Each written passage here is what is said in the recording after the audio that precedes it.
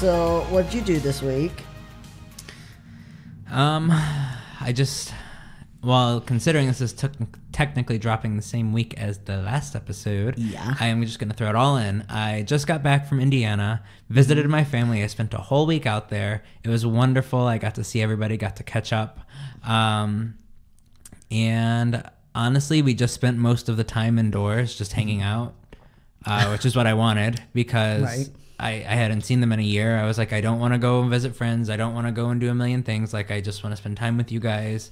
Yeah. So I actually managed to go back on the week of homecoming somehow. Oh, wow. So I was... Did you get to be homecoming queen? Yes, I did. You always wanted? For the first time. No, but my youngest sister, Kylie, is a cheerleader, and she was giving it her all up there. She was whipping her little red hair around. She was doing her jumps, her kicks, everything. She was living her best life.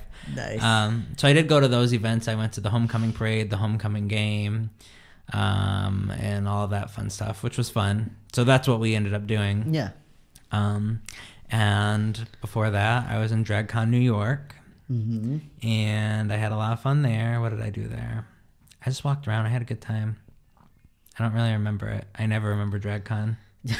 We're drinking all day. We go from 6 a.m. to 2 a.m., go to bed, wake back up at 6, and go to 2 a.m. again for like 4 days in a row. So my mind is just fried afterwards, and there's no memories.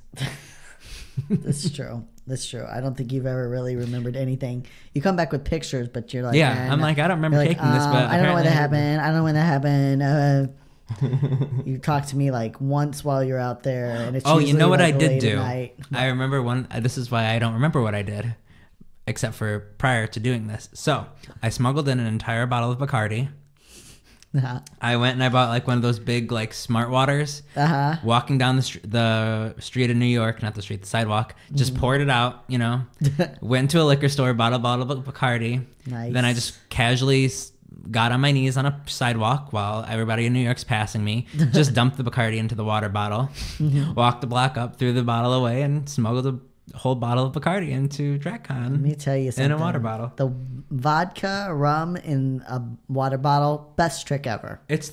Because they're not going to be like, I need to smell your water. Oh, yeah. Nobody ever does. No. You go into a family reunion, fill that water bottle up with vodka. I'm teaching people how to be alcoholics. Take a Gatorade bottle, fill it up with red wine. Who would ever suspect that? I feel like the red wine might be a little hard. No, I did it. My God. The vodka in the water bottle, that was like my go-to. The second thing that I would do is I would get a Coke with like some nips, and I would fill fill the Coke up. Nobody's going to suspect that. Yeah. Although... One time I was like drinking at my parents' house, and like somebody went to grab my Coke, and I was like, no, not that. That's my Coke. I was like, I don't like germs. I remember I had a vodka. I did the same thing, except it was like a seltzer water, like a lemon seltzer or something, and I filled it with vodka. Like still had some. So I basically made a vodka soda in a bottle. And I set it down, and I walked away, and I came back, and somebody at the booth was like, so. I got a special surprise today. There was like somebody that was working the booth with us, and they were like really thirsty, so they went to take a big swig of the water and just got a wonderful surprise. Yes. That's like the worst thing when you really are thirsty. The amount of times I've done that to myself, where I've like I've made like spiked drinks, and I'll have them somewhere, and I'll come back. I don't know, maybe I put them in the fridge. I don't know how this happened. I used to live crazy, okay? And I come back to get like a drink of water later, and I'm so dehydrated, and I take a big swig, and it's just vodka fills my mouth. Yeah. Worst feeling in the world. That's the one downfall of alcohol. There's a couple, but the one is like... You may be an alcoholic. It does not quench your thirst, no matter how hard you try. And trust me, I tried many times. I would be like stubbornly dying of thirst and be like, I'm just going to keep drinking this whiskey until it gets me too drunk to care. It's like 2 a.m. You don't want to get out of bed, and all you have next to your bed is the bottle of whiskey that you keep there. Jesus Christ. If this is your life, you really should get help, though, because I'm going to tell you that normal people don't sleep with a bottle of whiskey or vodka by their bed. I used to have 2 bottles of wine in my bed, a bottle of whiskey next to my bed, and a bottle of orange juice next to my bed with a cup that I would make screwdrivers with. Same. It wasn't screwdrivers, though. I just had a bottle of vodka next to my bed at all times. Also, the amount of times that I woke up and I had passed out with the drink spilling over me. Oh my God. Like every time I'd wake up, I'm like, God damn it. That's just waste right there. That's right. Then you wring your shirt out trying to get the amount liquor. of times I woke up in the morning and I was thirsty and I just grabbed that mixed drink that I'd been sitting there all night and chugged that. Oh God. Good stuff. But now that we're done telling you how to ruin your life with alcoholism, welcome to Your Queer Story. The podcast that inspires peace, love, and radicalism. And we are your host. I am Evan Jones. And I'm the fabulous Paul Hobbs. And we're happy to be here. We're dropping a surprise episode. We screwed up. We basically went a whole month without recording. Yeah, basically we did. Yeah. So we are making it up to you guys in the best way we know how, producing more great content. That's right. What else could you want from us? Putting ourselves in your ears, in your body, and refilling. You've been depleted, and we want to refill you. You can still be queer in September, even though we didn't promote it to you. Yes.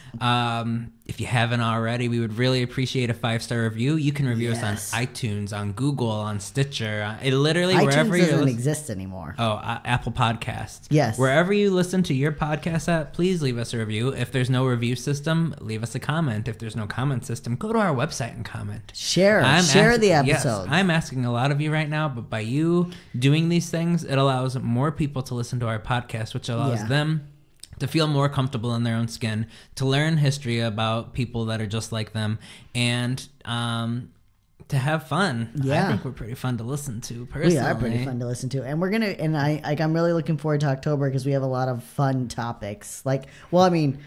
Fun, also kind of dark and gruesome because we want to stick with the theme. But listen, we need those downloads. We're going towards true crime. That's right. Don't worry, we're not turning into a true crime podcast only for the month of October, just because we wanted to give you guys some dark and horror. It's on theme. It's going to be a lot of fun. Yeah. And who doesn't want to hear some spooky shit in October? That's the whole fucking point of the month. Exactly.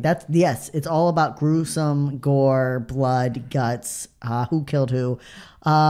I was going to say, what's your favorite Halloween movie? But I don't.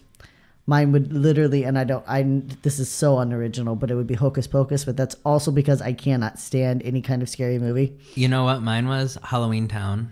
Oh. It's like a cheesy fucking Disney. I think it might have been Disney. If not, it was always on Disney Channel. I'm pretty sure. It's like I don't know, something you watch when you're in early teens. Okay. Maybe, I don't know how relevant. I don't know if I would watch it today as an adult. Yeah. But I just remember when I was a kid, I would always look forward to watching that every year. They had 3 or 4 different ones. Huh. I mean, might be something I feel like I've heard this before, but I don't know what you're talking about. You would enjoy it. I probably would. Is it, as long as it's not too scary? It's not scary. Okay. It's like Hocus Pocus is my threshold for scary. And it's like that level of scary. All right, I could do that. I've been trying to watch more horror films though. But I've found that there aren't any good horror films that are modern. If you really want to watch something scary, you kind of have to go back. Yeah. And to me, I don't really get scared by much, so I kind of have to look for something more gory, and then it's just scary because it's gory. It's not scary because it's scary. Yeah. And I can't find a good. So if you have any really good scary movies, let me know. See, I really do appreciate a psycho thriller, psycho thriller.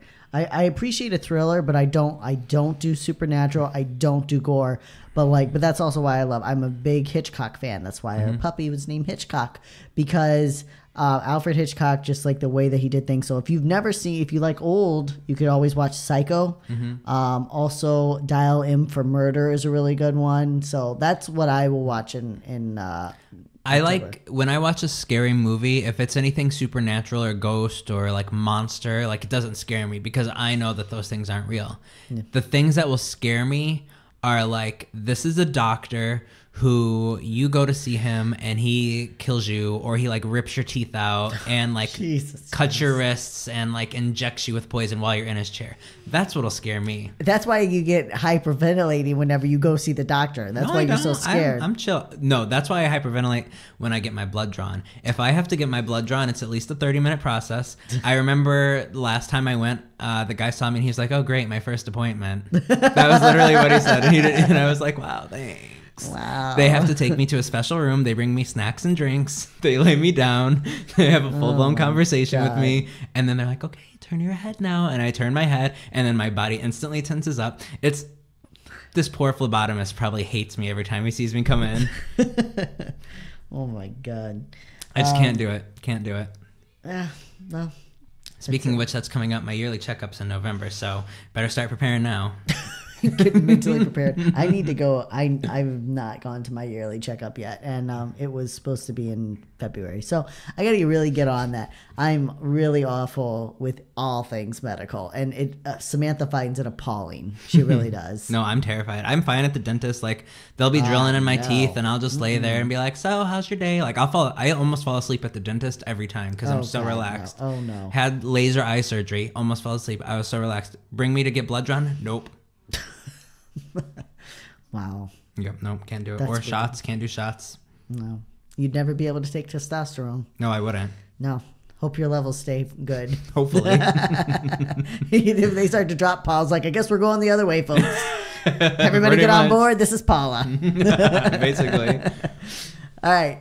So we should probably talk about our second half of the history of monogamy and polyamory. And this week we actually get to talk about polyamory. And if you haven't heard the first half, it's not necessary, but I think it's really good. It's something you should listen to because we talk a lot about not only the history of monogamy and polyamory, but we talk a lot about relationship health. Yeah. I think that's a good way to put it. We talk about things you should discuss in a relationship and our opinion, because our opinion's the best opinion, how you should act in a relationship. Yeah, we talk a lot about that, and then it helps you understand why polyamory is a thing and like why monogamy is a thing, which is a big thing for me. Like when you understand, even in the queer community, I find like a lot of prejudice against people who are polysexual, and which is very shocking because that's kind of how. So I feel that in the queer community, at least in the gay scene, I can speak for that. Most people are polysexual. Yeah. I don't want to say most. I would say that most people are outwardly or putting on a front that they're polysexual or actually are. Like it's perceived that the gay scene is very sexually fluid. It's not very fluid. Sexually open. I wouldn't say that they're polysexual, but like we talked about in the last episode, they're forced into this role because, I mean, it's becoming more normalized now, but especially in the past, you kind of like you just got sex where you could. Right. And so like having a relationship where you settle down and live with someone was very hard to do, and few people did, and people just kind of resigned themselves to the fact that this is how we have to live. Right. And then built on that, though, it was glamorized. Yeah, it was. Well, because you flip it, right? Yep. You're forced into this role, so you're like, I like this fucking role. I'll do this fucking role all night. And that's okay. It's not that it's bad, but then it's hard to like know, like, are people polysexual, or are they just expressing in the culture that they're able to? Right. Because nobody wants to let anybody be themselves. Exactly. So except for us. Except for us. Am I starting this episode? Yes, you are. Okay, good. So on our last episode, we dove into the history of monogamy and non-monogamy in civilizations past. We covered the 4 forms of monogamy: social monogamy, where 2 people commit to building a life together; marital monogamy, where 2 people enter into a lifelong commitment to one another as social partners; genetic monogamy, 2 parents who have children only with each other; and for sexual monogamy, the practice of 2 people committing to only have sex with one another. We pointed out that in studies done in over 1,200 cultures and societies, only 186 were monogamous in all 4 areas of monogamy. And in truth, full monogamy is a Western practice developed and enforced by monotheistic religions, specifically Christianity. Surprise! Yeah. However, the lack of monogamy in other cultures around the world is not the practice of polyamory. While these cultures may be... What? While these cultures may be polygyny... Polygyny? Maybe polygenic.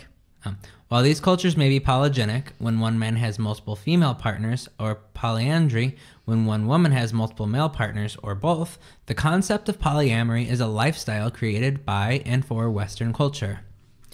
Because of the heavy emphasis and restrictions of a monogamous society, polysexual people have worked to create an ethical and safe culture to express their multi-love desires. In other areas around the world, this separate environment would not be necessary, as most cultures are very fluid in terms of social, genetic, marital, and sexual experiences. However, Western society has forced poly people to define their lifestyle. And we want to add once again that polygamy, in all its current Western forms, is a religious practice rooted in misogyny and sexism and is not part of the polyamorous lifestyle. So keep that in mind. Polygamy and polyamory are different. Yeah. While the term may simply mean a multi-marriage, in its current expression, it means something much different than polyamory. Yeah. So, and again, I'm stressing that. So we're talking about polyamory, which is the lifestyle. So every person who's, like we said, in an open relationship or sexually experiences, that doesn't mean that they're polyamorous. Polyamorous is a you can be polysexual, that could be an orientation, but polyamorous is a lifestyle that you consciously choose to live and be a part of. So again, like you just saying, oh, I'm polyamorous because I'm in a threesome, that doesn't mean that you're polyamorous. You might be a part of a throuple, but you're not polyamorous unless you abide by the codes and the ethics of a polyamorous lifestyle. So what is polyamory, and when was this modern day lifestyle first presented to Western civilization? According to the website morethan2.com, the definition of polyamory is the fact of having simultaneous close romantic relationships with two or more other individuals, viewed as an alternative to monogamy, especially in regards to matters of sexual fidelity. The custom or practice of engaging in multiple romantic relationships with the knowledge and consent of all partners concerned. Despite new laws and social prejudice against multi-partner relationships, people had continued to engage in polycentric romances throughout the 19th and 20th century. However, they had done so underground, which was mostly due to the same-sex and queer individual pair-ups rather than the fact that multiple people were in love.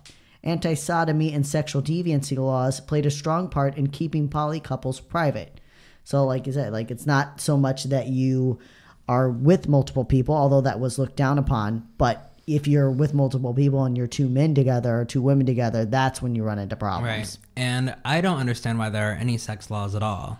Ever. Right. The only sex law should be like that both people have to be adults and consenting. Yep. Period. I mean, I don't know. I'm sure there's some weird off thing that could make sense as a law, but that should be the basis. Are you both adults and are you both consenting? And do you know what you're consenting to? Because that's a big thing too, because a lot of times people think they're consenting to one thing and they're not. So like you're both fully aware and consenting to all parts of this. And that's the only law. Yep. You're not raping the other person. Yep. Okay, good. Go have fun. Good talk. In 1929, famous philosopher Bertrand Russell released the book Marriage and Morals. Russell was an incredibly complex and controversial figure, and his book read the same. In one chapter, he supported the abhorrent practice of eugenics, which is the process of eliminating those in society deemed undesirable, often through death or sterilization. The idea is that by removing these individuals' abilities to reproduce and thus eliminating their so-called defective genes, we will eventually achieve a master race. And if that term sounds familiar, that is because the concept was the basis of the Nazi extermination of Jews. So needless to say, Russell's support of such a practice is heinous. On the other hand, he was known to be incredibly generous and charitable. In the book, Marriage and Morals, Russell becomes one of the first men to openly oppose rape in marriage. And remember, marital rape was not made illegal in the United States until 1993, but 64 years earlier, Russell had written, Marriage is for women, the commonest mode of livelihood, and the total amount of undesired sex endured by women is probably greater than in marriage than in prostitution. And can we just say about this whole eugenics mass race thing, what makes these assholes think that they have the perfect fucking genes over everybody else? Oh yeah. Well, see, so I mean, this really started with the with evolution. When Darwin came. I totally get that concept. But what makes these assholes think like my genes are better than this race's genes? Yeah. So therefore, my genes should stay and their genes should go. Well, I know, I agree with that. It's the arrogance of being like, well, okay, let's find out, like, because the survival of the fittest. So we're like, well, who among us is the fittest? And then we'll all be the fittest. But there's always going to be a weaker person. Like, not everyone can be the fittest. But, but the eugenics didn't start. I mean, the concept is heinous, but it didn't start. It wasn't first proposed by evil, bad men. Bertrand Russell was actually a good man, but people just believed that like we've got to get rid of the weaker people, and they didn't most of these men didn't condone taking everyone out and shooting them, but they did condone sterilization, and that's why you see a lot of black people and people of color were sterilized in the United States because of this eugenics law, and then of course we know what eventually that led to. But yeah, the entire concept, but it still goes on today. There's still people that believe in the eugenics bullshit. Oh, absolutely. Like white supremacists. Yeah. And I also want to point out his comment though on women, where he's like, the total amount of undesired sex endured by women is probably greater in marriage than in prostitution. And that was true at the time. Absolutely. You as a woman, you basically had your body to sell. They just called it marriage, you know. So naturally, his views on marital rape were not well received. Neither were his thoughts on non-monogamy, where Russell proposed that this was not immoral for people to explore sexually outside or within the bonds of marriage. He believed that our monogamous society must evolve with the times, and continued to teach and elaborate on this point long after marriage and morals and his philosophical teachings had earned him a Nobel Peace Prize. You okay? Yeah, I'm just blown away that somebody who fucking supports eugenics won a Nobel Peace Prize. But the thing is, if you read the writings of the time, the majority of scientists supported eugenics. It wasn't until they started to see what supporting this belief did that folks were like, oh shit, maybe this is why we should support. Like, there was like a natural thing after Darwin came out with the theory of evolution, and people are just like, oh, obviously, we'll just create a master race. I could never have, in my mind, ever thought that eliminating or sterilizing a group of people was a good idea, no matter what science said. Yeah. Well, I just couldn't. I don't know. Maybe it's called being a decent human. I think so, but I also think that we are over 150 years later, and part of that, well, not with Bertrand Russell, but 100 years later. And part of that is also look at the way people in general are looked at back then. That's true. This is right after slavery that Darwin presents his theory. Women don't have rights. Latin Americans don't have rights. Few people in America have rights. The straight white guy is still the only person that have rights. So we're still in this mentality of some people are better than others. Right. But I agree with you. I mean, it's crap. But again, this is we're like just a few decades away from owning people. So it's folks like eugenics. That sounds great. So Russell wrote in 1936, the difficulty of arriving at a workable sexual ethic arises from the conflict between the impulse to jealousy and the impulse to polygamy. There is no doubt that jealousy, while in part instinctive, is to a very large degree conventional. In societies in which a man is considered a fit object for ridicule if his wife is unfaithful, he will be jealous where she is concerned, even if he no longer has any affection for her. Thus, jealousy is intimately connected with the sense of property, and jealousy is less where the idea of property is absent. In the meantime, if marriage and paternity are to survive as social institutions, some compromise is necessary between complete promiscuity and lifelong monogamy. To decide on the best compromise at any given moment is not easy, and the decision should vary from time to time according to the habits of the population and the reliability of birth control methods. So just a really long way of saying that jealousy stems from thinking that you own someone, which I don't think that's all true, but that's what he's proposing. And that we have to evolve as a society on this issue. So, despite his efforts, Russell was eventually and ironically deemed too immoral to teach in schools and universities, though he did continue to travel and speak. With the boom in sexual research spurred by Alfred Kinsey's With the boom in sexual research spurred by Alfred Kinsey's 1940s and 1950 publishings, followed by the sexual revolution of the 60s and the queer liberation fight of the 70s and 80s, one might think poly couples were safe to come out of hiding. But sadly, they had a new foe, the gay and lesbian movement. In an effort to prove they were quote-unquote normal, white middle-class gay and lesbian activists wanted to present a traditional front. Again and again, transgender, gender nonconforming, queer people of color, leather and BDSM, and polysexual people were silenced and ignored. Fear and prejudice swept gay and lesbian alliances as they worried the movement would be seen as too radical if others had a voice. So it should not be much of a surprise. The term polyamorous would not even be publicly introduced to the world until 1990, and it was coined by a witch named Morning Glory Zell Ravenheart. That is a witch name. But yeah, I just want to pause on that. So again and again, and this is the ongoing argument in the queer community, and we've talked about it a lot on the podcast, of the white middle-class gay and lesbian movement versus the queer liberation movement, which was made up of people of color, poor people, trans people, leather and BDSM, polysexual people. And even today, we still see it. Like, you can see in different parades. Like, if you go to the Boston Pride Parade, you see this very traditional white family-oriented parade. It's done at like noon or something. Ridiculous. And then you go an hour away to the Providence Parade, and you see a very different story. And so there's still this battle. Like, some people are like, we have to present a traditional front so that we'll be accepted. And then there's other people that are like, fuck that. We don't want to fit into their boxes. We don't want to conform. We can do this without them. So, but back to Morning Glory Zell Ravenheart. Ravenheart was born in 1948 and given the name Diane Moore, a fitting Christian name for the baby of strict Pentecostal parents. However, the religion was not for the young woman, who rejected it when she was 17 after reading the book Diary of a Witch by Sybil Leek. So watch what your kids are reading, folks. It's the gateway to hell. That's right. Morning Glory changed her name and joined a local commune in Oregon. She began to study the dark arts and soon entered into an open and pagan marriage to a hitchhiker she met. That sounds like a great idea.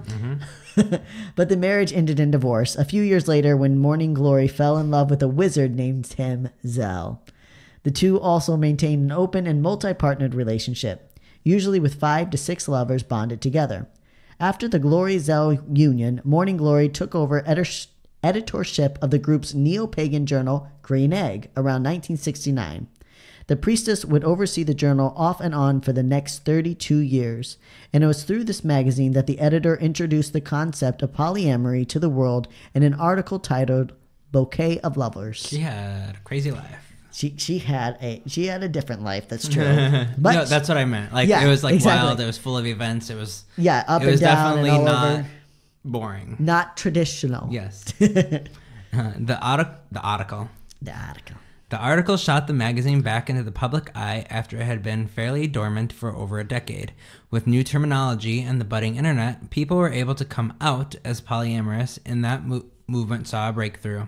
One of the first online groups was established by Jennifer Wesp in 1992 under the Usenet forum atl.polyamory. I don't know what that is, but I looked up a picture of it, and it looks very early 1990s internet. I mean, this is baby internet.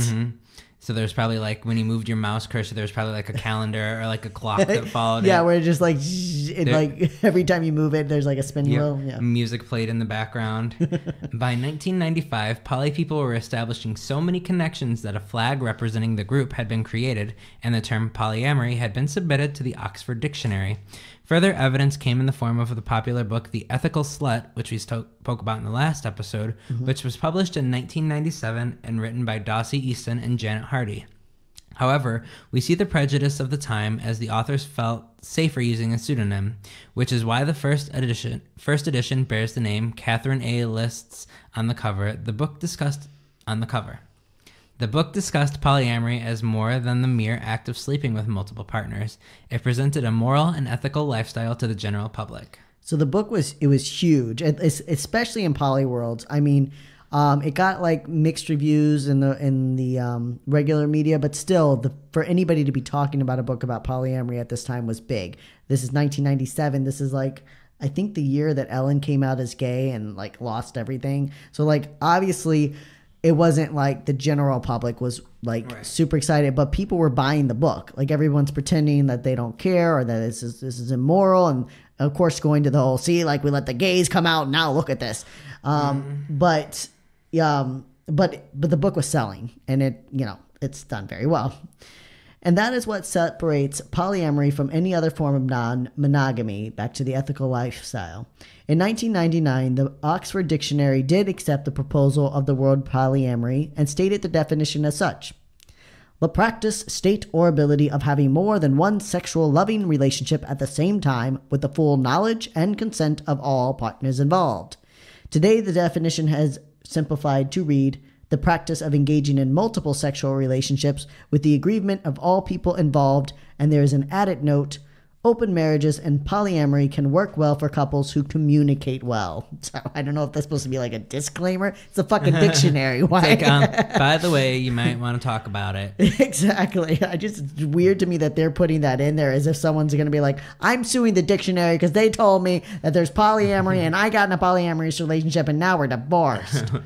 So the most commonly quoted ethics in polyamory are fidelity and loyalty, communication and negotiation, honesty and trust, dignity and respect, and non-possessiveness.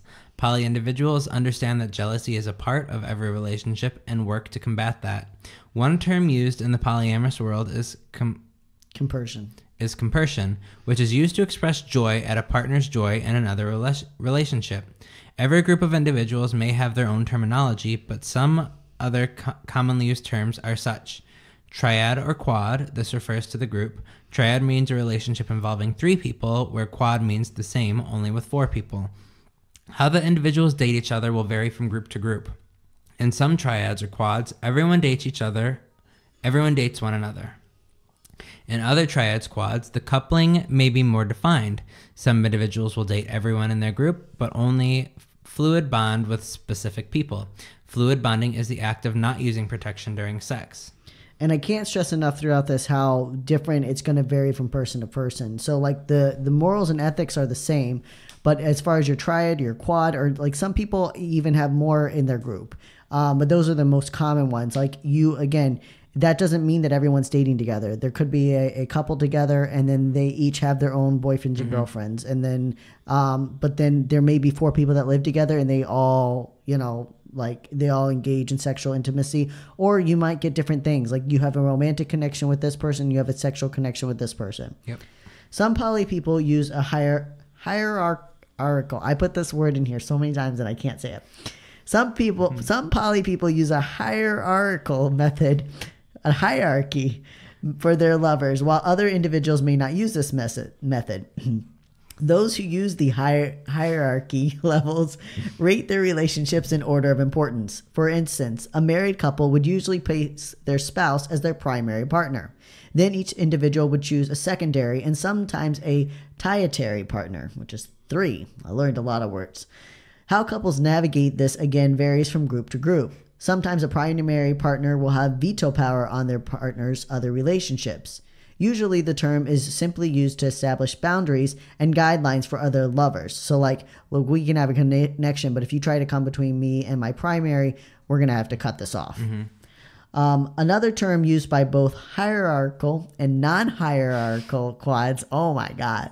My mouth just doesn't move like that. I need to do some tongue exercises, maybe suck some dick and like work out my muscles. Paul's shaking his head. Yeah, probably. All right, but another term is nesting partner, and this specifically refers to couples who live together. And while that fact may not establish a level of importance, it does exhibit a level of entanglement for all parties to be aware. So obviously, if you're living with someone, it's going to be different. Like I live with this person, so if you don't like them, that's going to cause a lot of problems for us. It is also important to note that sex is not the foundation of polyamorous relationships. Like any other romantic relationship, polyamorous couples become involved for the same reason. The difference being that these couples are also involved with other people. And depending on the level of comfort and desire to explore, some people may continue to have casual sex, while others will remain committed to their triad or quad. Jesus. What? While others will remain committed to their triad or quad. What is essential is honesty and communication. Whatever rules and guidelines the couple or group agrees upon, the individuals involved should comply. As with any monogamous or non-monogamous relationship, what erodes a romance is not sex or dating, but rather lying, cheating, and possessiveness. So there was a show, and it's probably still on there. It was on Amazon Prime. I don't remember what it's called. It's Polyamory something. I'm moving stuff around. It was Polyamory something, and it and I really liked it because the first season was like, it was this couple, this quad where they all were experienced in polyamory. They had been in polyamorous relationships. Some of them had been in polyamorous relationships for like 20 years. And they liked the way they explored. And then there was a triad of people that would basically, they had just all kind of fallen in love, and they were just starting to explore polyamory. Like they had been together for a little while.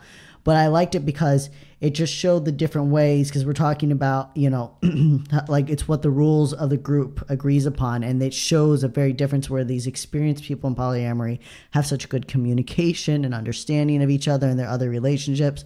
And this triad really struggled to like come to terms with that. Like one of them wanted to date someone else, and the other two were having a hard time with it. The second season got really stupid, but the first season was really good. I liked it a lot, but it just made me think of that. So over the last 20 years, there has been an explosion of information and exposure to polyamorous communities. And with this has come a mixed bag of reactions. Since its publication in 1997, The Ethical Slut has been published The Ethical Slut has published 3 editions, several 100,000 copies, and been adapted into the play Multiple O's. It's also been translated into a couple languages. In addition, several more popular books on the subjects have been written, such as More Than Two and Opening Up, along with a host of others. Television series have featured polyamorous relationships, and dozens of movies have been made. One of the most recent and our favorite tells the true story of the creator of Wonder Woman. The movie Professor Marston and the Wonder Woman is excellent, as is currently available on Hulu. And I loved that movie. Loved it. But of course, there has been pushback. In the fight for marriage equality, one of the most common arguments used by opponents was that same-sex marriage would open the door for polyamorous couples, and we can't have that now. However, why? Sadly, the queer community often denounced poly practices in an effort to protect and distance themselves from the fallout around the issue. As a response, many poly people have pushed to have polyamorous defined as an orientation, but even well-known gay activists such as Dan Savage has declared, polyamory isn't something you are, it is something you do. An idea that once again reduces polyamory to nothing more than sex, which further allows for the discrimination and limitation of polysexual people.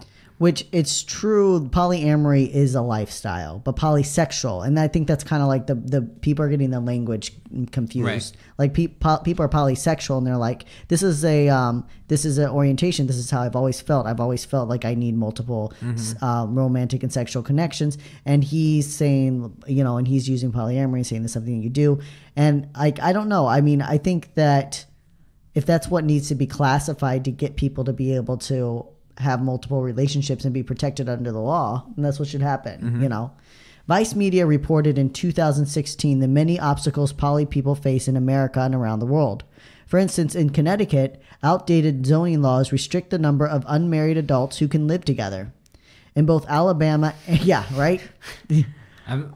How does roommates work then? I guess it doesn't. I don't know. But the thing is that law has been traced back in other states to specifically keep poly couples from living together. In Alabama and Florida, laws are still in place that criminalize adultery, making it dangerous for polyamorous married couples to engage with their quad or triad. Now, how strictly that's enforced, especially in fucking Florida, who knows? But it's just the idea that adultery is illegal. Yeah. In Australia, a social worker was fired simply because she listed herself as a poly-friendly therapist. And of course, this doesn't touch on the social prejudice and discrimination that polysexual people face on a day-to-day basis, which is why adding it as an orientation would be so beneficial in protecting the rights of poly people and poly couples. However, even the polyamorous community is divided on whether to classify being polysexual as an orientation, despite there being an evidence that suggests non-monogamous people experience higher levels of testosterone and sex drive. Still, some suggest that establishing polysexual as an orientation would limit the concept of multi-love. The argument as a whole is very similar to the argument in the queer community about how marriage legalization might change the LGBTQ lifestyle. And queer lifestyle has evolved, but that is not necessarily a bad thing. Regardless of disagreements among poly people, the fact remains that they deserve equality and protection. But still, the argument is made in the LGBTQ movement that condoning or endorsing polyamory will cause other queer groups to suffer the conservative backlash. What we must ask ourselves is how long will we sacrifice the equality of others for our own gain? Yeah. And I remember that conversation, and you even hear it today in queer circles where like people didn't want marriage equality to pass because they're like, that's not what it's about. I don't want to be reduced to heteronormative standards. But then also, it's kind of nice to be protected and have. Yeah, I want all the same rights as everybody else. Exactly, man. Samantha and I filed for our what you call it, our as married, and we both like got a nice like cut in our taxes because of that. That's nice, you know. I bet. I want a tax cut. Yeah, that's right. Get your boyfriend on board. But yeah, I mean, that's the whole thing. And more importantly, like if like one of us passes away, the other will be able to take care. Yeah, like, you have protection over everything. Exactly. There's so much more involved. There's so much involved in that, and poly people want the same thing. So who cares if you want your one partner by your bedside or you want your 3 partners by your bedside? You should be able to have the people you won't be cold there. in the winter. That's right. So as we bring this series to an end, we do want to point out that, of course, polyamory isn't for everyone. Monogamy has worked for many people in societies throughout the centuries, though certainly not as well as some would have us believe. Ultimately, an individual should have the right to explore and express themselves how they choose, provided all parties are of age, informed, and fully consensual. Furthermore, we cannot stress enough the importance of open communication and honesty. If you believe you are polysexual but your partner is not, then it is not right nor fair to expect them to change for you. Our advice would be to go to counseling, educate yourself on the ethics of polyamory, and decide how to move forward. Many of your recommended resources were listed throughout the episodes, but we will list them again with even more. If you are single, we strongly recommend the 3rd edition of the book, The Ethical Slut. If you are currently in a relationship and looking to open things up, then we recommend the book More Than Two by Franklin Vo and Eve Rickert. Both of these books are very accessible. If you don't like books, then check out the long-running podcast Polyamory Weekly, available on most podcast platforms, or you can watch the Amazon Prime series Poly Love. There's also countless videos and even TED Talk panels on YouTube that are great to check out. Expert Esther Perel has several talks and also hosts a podcast. And if you just want to get hot and sweaty, then make sure you watch Professor Martson and The Wonder Woman on Hulu. And as a side note, if you want to see the abuse and distinct differences of polyamory versus polygamy, there is an A&E series on Netflix titled Escaping Polygamy that really shows the neglect and realities of these misogynistic relationships. And also, these resources are worth checking out just so that you can help support the polyamory community. Yeah, be just informed. Just educate yourself. Yeah, exactly. Be informed. You know, maybe you're not polysexual, but again, the same thing. Like just because we have friends who aren't queer doesn't mean that we don't want them to support us. Also, most poly people identify on some spectrum of queer. Maybe not every single one, but a lot of them do. I mean, so these are members of our community, and like we need to support them. So I mean, the same way we want people to be educated about us, we want them to be educated, and those are great resources to educate yourself. But yeah. So stay queer. Don't get a lobotomy. We love you, our little allied hookers, and our little succulent sapphis, and our proud homocrats. And go have yourself a quad or triad sodomy circus this weekend or any weekend. Live your life how you want to live it. That's right. As long as everybody involved in your life is consenting. Exactly. As long as you're not forcing people, and as long as you're not a dickhead who's marrying 6 women but not letting them express themselves in any other way. So goodbye. Bye.